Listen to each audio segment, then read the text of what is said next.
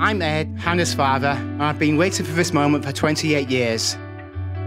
Although it's overwhelming to give your daughter away,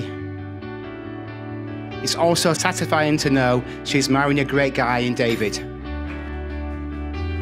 Today is a celebration of love, of commitment, of family, of friends, and of two people who have chosen to be joined together in marriage.